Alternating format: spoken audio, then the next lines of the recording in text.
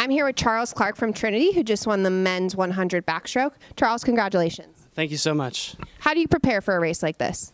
Well, you just gotta, train for it throughout the season. Really work on your underwaters and your walls, and really that's like my biggest part of the race. And so I've been trying to focus on the actual swimming portion of it, and it paid off today.